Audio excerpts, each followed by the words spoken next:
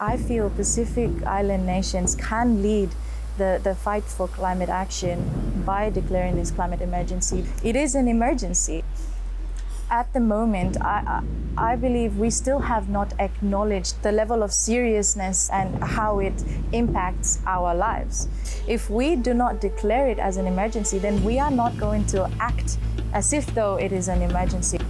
My name is Gladys Habu. I am a very passionate climate advocate here in the Solomon Islands.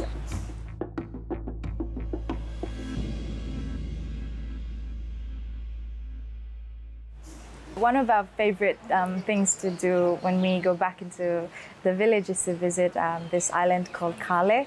It was home to my grandparents decades ago, and it was so beautiful. White sandy beaches, lots of trees and wildlife.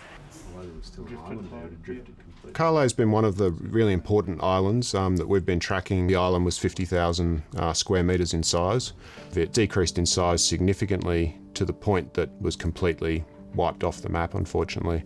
These aren't little sand cays with a few shrubs on them. These are large islands with dense rainforest vegetation that people would live and camp on. It was unbelievable that a whole island could disappear in less than a decade. The loss of Kale is a major push behind all the climate advocacy that I do today. Communities are being lost, people are being displaced, our islands are sinking, and with it, not just a loss of biodiversity, but our identity. And I would say our people are fighters, because despite all this loss, we are still out here and waking up every day facing the consequences. They're building things like stone walls along the coast to protect the land from further erosion. They are also building their homes on higher stilts. We are doing what we can.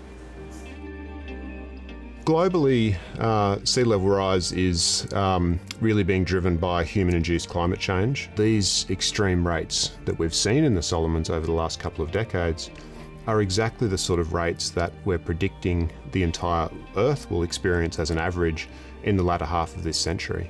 So these people in the Solomons haven't caused this problem. Their footprint on the planet is tiny. Their per capita emissions are minuscule.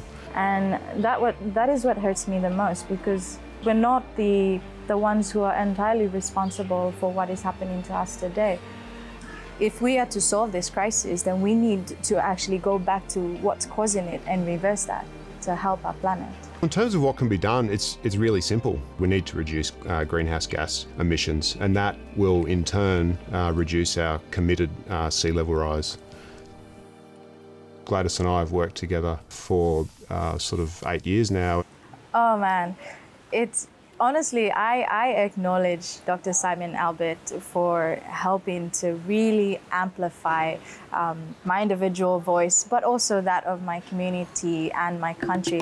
And we've been able to do that through large media organisations in BBC and CNN. And we did a documentary. I am so humbled to say that this documentary was then used by BBC as a teaching material for secondary schools in the UK. There's an increasing level of scepticism, questioning the science. I believe these human stories, explaining the real life impacts. This is not some projection of what may or may not happen in the future. This is now. Sometimes it's just horrifying just to see how things are changing. Yeah. On our doorstep, in the Solomon Islands, fellow human beings suffering as a direct result of our high per capita greenhouse gas emissions. So hopefully those sorts of stories will try and cut through some of this politics and divisiveness and really start to convince the broader public that this is an issue that we need to take some powerful steps on.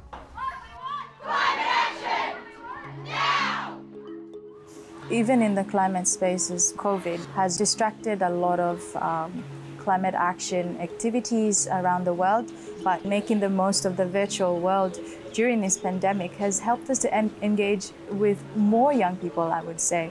I've met a lot more young activists in this journey than I would have ever imagined without this pandemic. So it has worked in our favor in that sense. And it has also taught us an important lesson in that even with such a pandemic in place, we could still come together and discuss on actions that we can all take together as a community.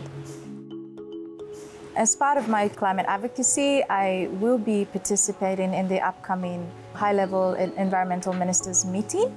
And we are having environmental ministers from around the Pacific participate in this virtual conference to discuss climate action in the lead up to COP26. Part of what I'll be doing is to really emphasize my call to Pacific Island governments to declare a climate emergency. My good ministers, act now. Declare a climate emergency in your respective countries before entering COP26. Let us genuinely express to the world that this crisis is indeed a matter of life or no life for our Pacifica people. Thank you very much. So we've got the ability to turn this ship around, but we need to make some powerful decisions now. There's no other roadway to minimising these impacts on people like Gladys's family, but also ultimately on my family and your family. There's still a lot of people in rural areas that don't quite understand why these things are happening to us. And so in a way, I'm also helping to educate my people about what is happening and what our rights are in this space and what we should all be fighting for together as a community.